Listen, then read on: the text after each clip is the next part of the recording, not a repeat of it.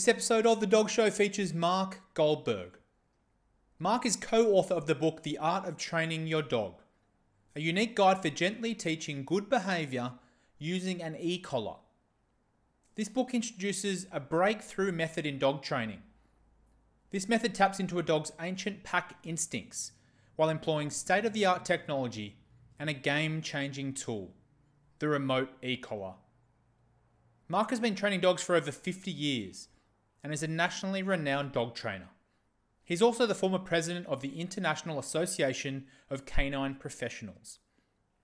In the interview, we discussed how to teach a dog to come when called and why it is such an important behaviour for your dog to learn. Marc, welcome back to The Dog Show. Thank you so much for coming on the show today.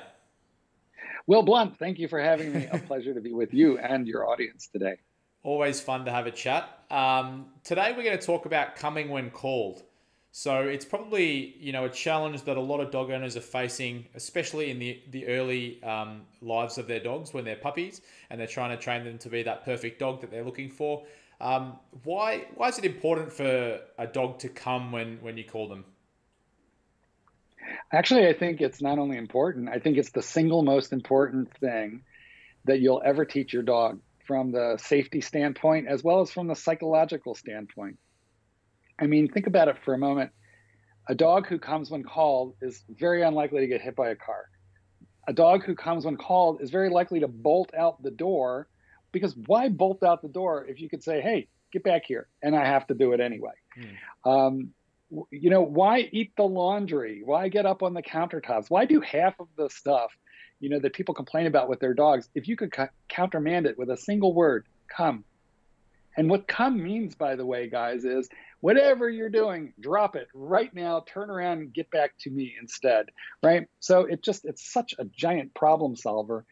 And also, too, if you think about it, I mean, most dogs will come when things are boring, they're hungry, and you're holding out a treat.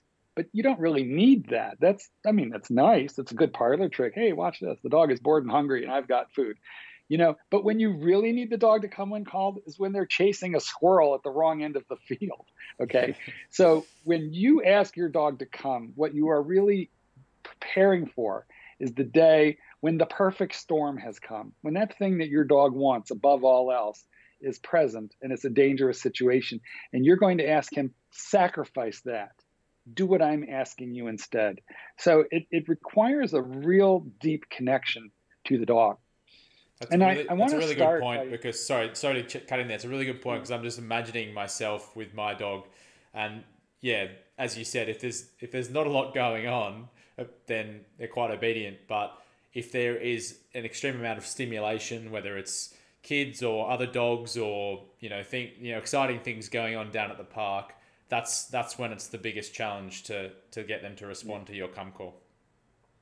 I think that the recall, we dog trainers tend to call it recall. And I think that you don't really have a recall until you can call your dog off of your worst nightmare, whatever that is, right?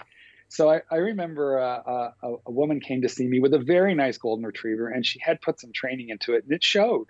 And she said, one of the things I asked her was, how reliable is his recall off leash? And she said, oh no, it's excellent.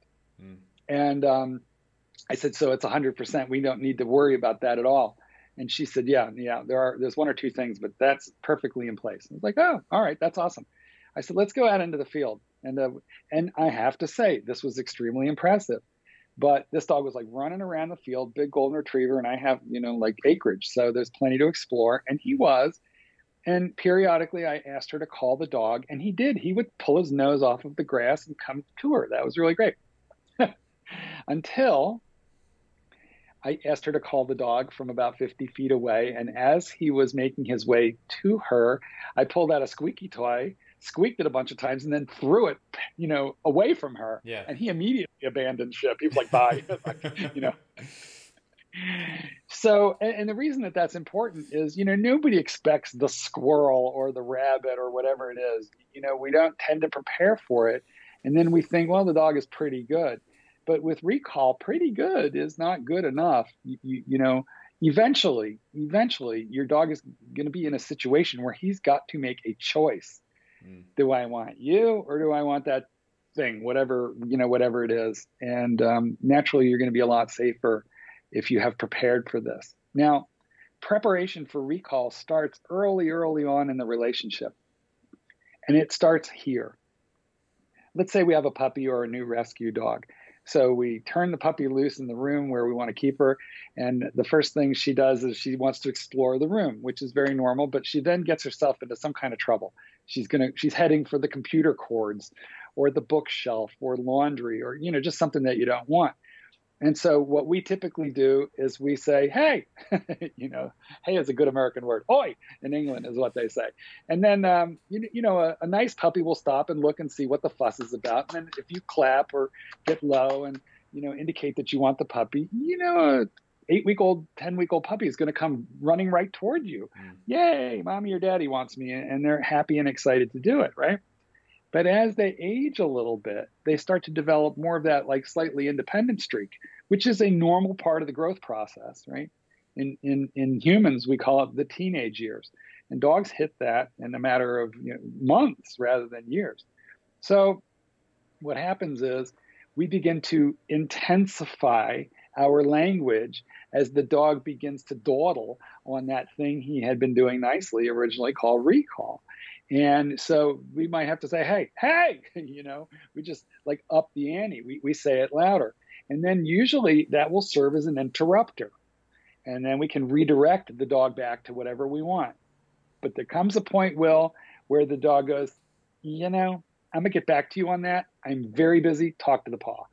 And that's the point where they just keep their nose in the, and they're tearing up or eating, or they're going to eat that lampshade cord. And so the very next thing that we do is a very normal and natural thing is we go grab the puppy. You see these hands, to a puppy, they're like the size of garbage can lids. Okay. Yeah.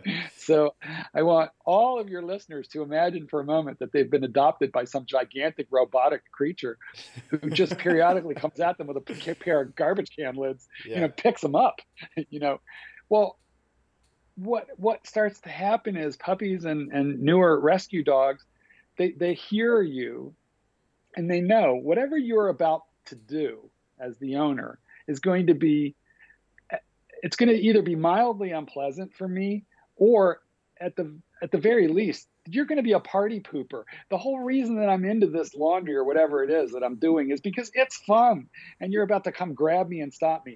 So puppies who have a natural inclination to come, if you just feed the beast correctly, and I'm going to describe that momentarily.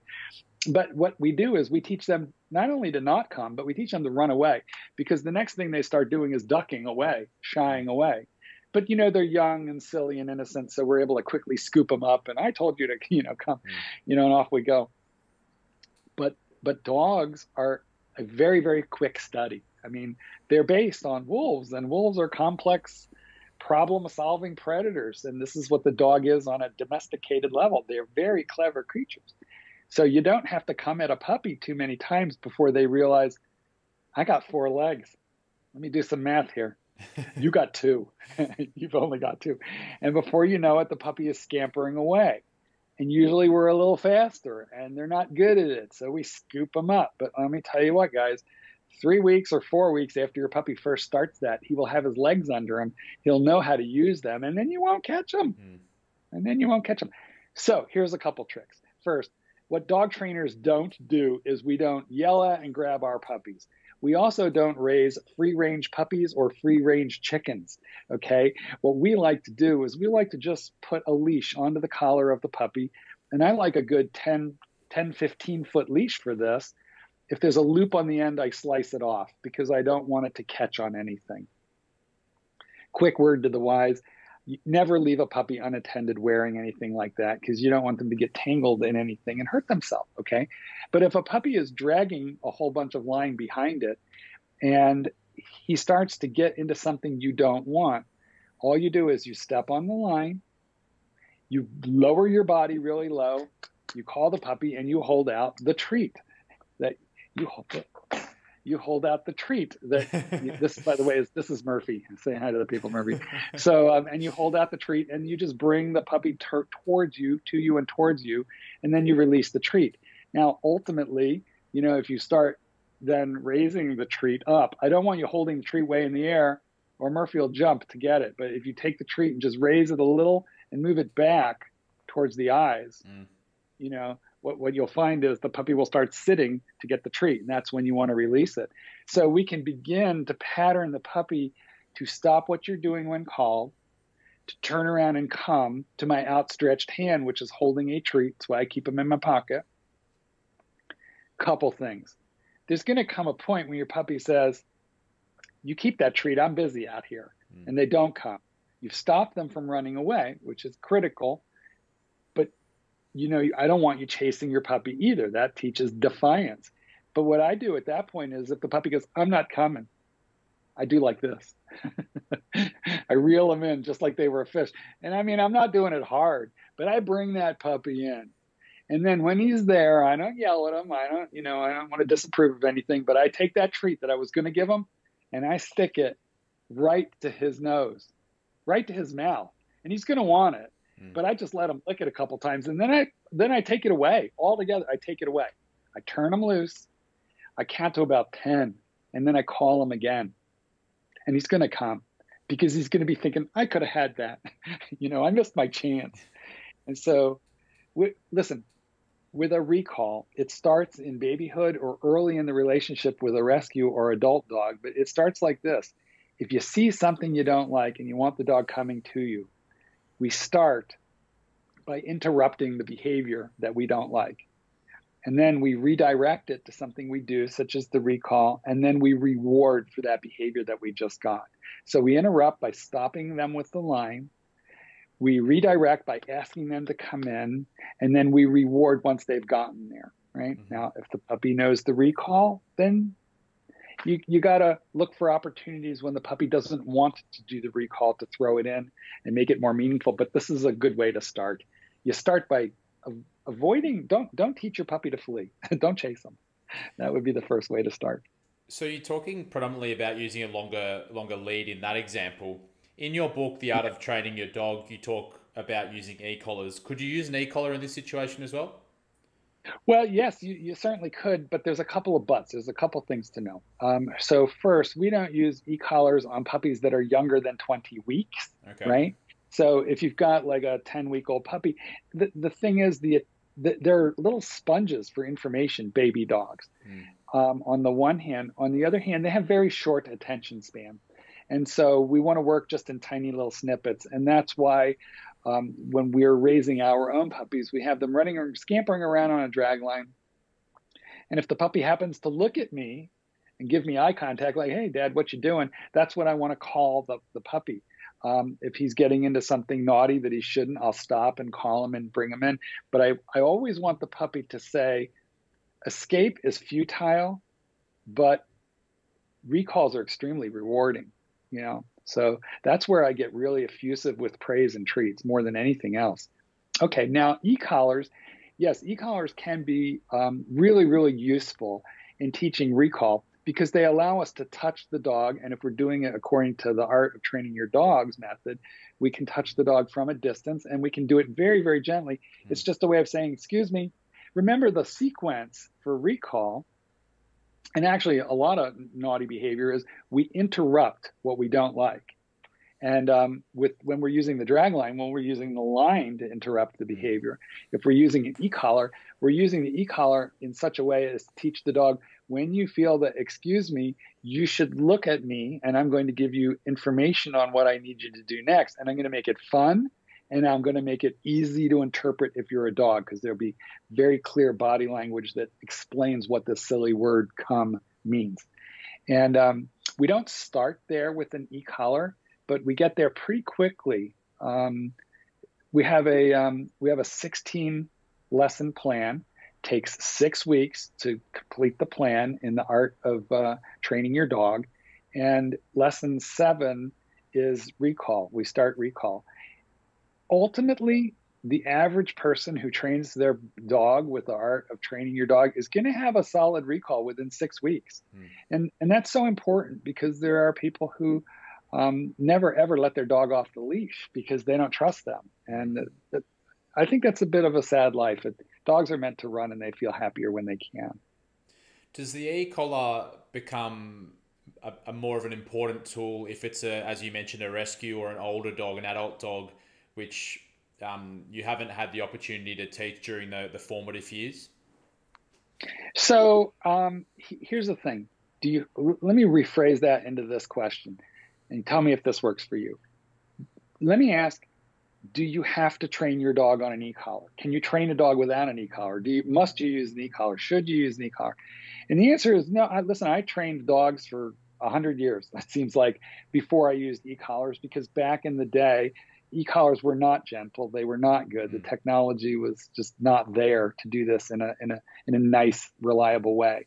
But today, we have e-collars that dogs enjoy the process so much that my dogs, when they see their e-collars, they get happy because they know they're going to go do stuff. So then the question becomes, why use an e-collar? And the answer is anything that I can teach without an e-collar, I can teach quicker, much quicker with an e-collar. So back to your question. When I was training dogs without e-collars, could I teach a reliable recall to a dog without an e-collar? The answer is absolutely. Did it many, many times. The way we did it was with leashes, longer and lighter leashes, so that when the dog eventually ignored temptation, we could just hold on and, you hit the end of the line and do a little back flip, and then we could call him again. But the problem is it wasn't always a very nice way of training, because that eventually the dog would have to have a rude comeuppance, which is not really part of our e-collar methodology in the art of training your dog. And secondly, it required an incredible amount of diligence and practice. So to teach off-leash recall to the average dog using old school training, it works. People have been doing it for thousands of years. But I found in my practice, it took about 25 weeks of training and proofing to really get a dog recalling off of a rabbit or a deer.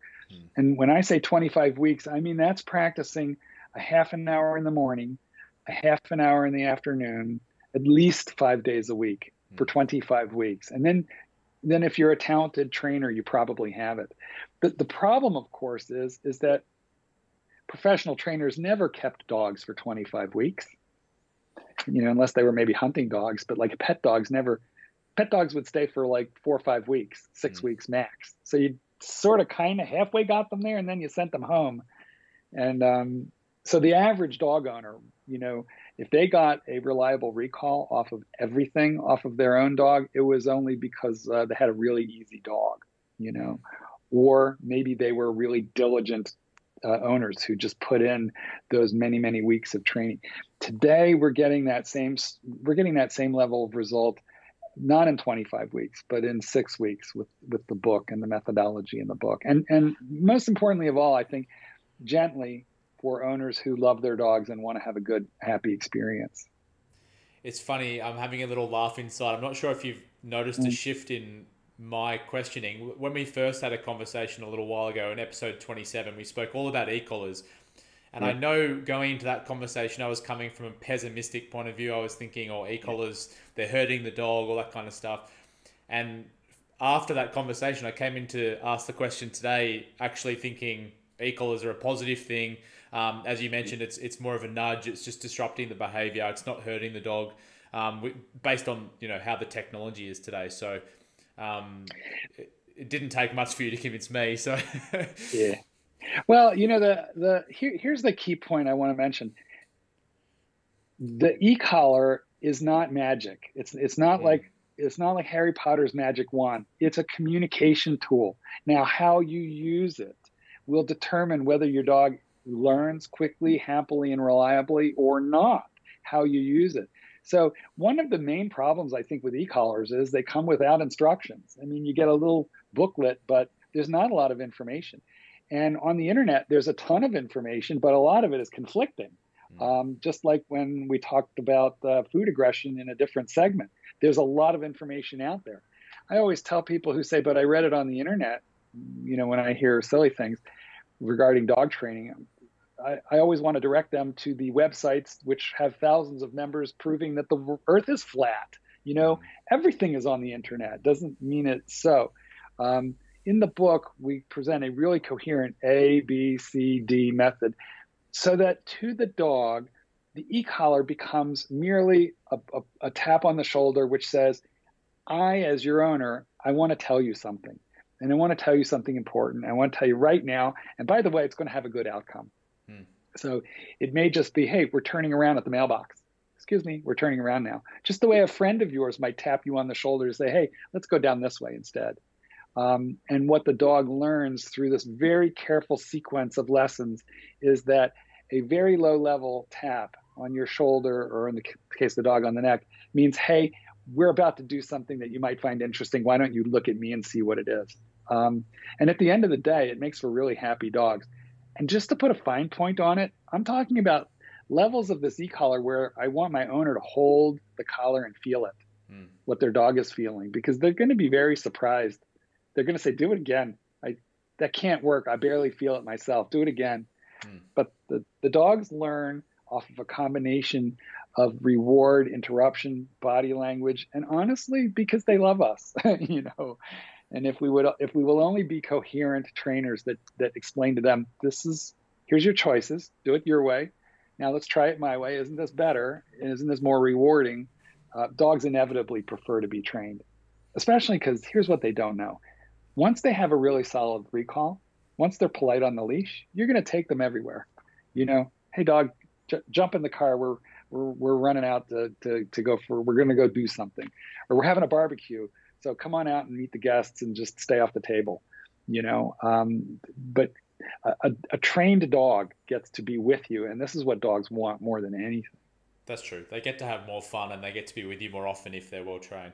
One thing that you said there, which kind of was a light bulb moment for me, the whole, searching for information on the internet. There's a lot of people out there, and I've fallen into this trap before. You're searching for one specific problem and, I need a fix for that and I want a fix for that immediately. One thing that, for example, your book does at a low price is it gives a system. So it's not a spot fix for one particular problem, but it gives you a system for understanding and training your dog over a 6-week period, which can have lasting effects in their life. Well, it's true. So the book does teach, leash manners, come when called, sit at the door, leave it, stay off the kitchen counters, go to your dog bed and wait for me. It does teach all of those things. But I think one of my favorite parts of the book is the appendix.